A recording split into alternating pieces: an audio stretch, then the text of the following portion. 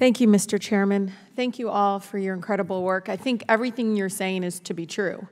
This is a multifaceted kind of approach, from holistic to the mental health to the wraparound talking about community-based or faith-based. I think it's a combination of all of those things. I do want to share a story, if I may, Chairman, that's happening in my district.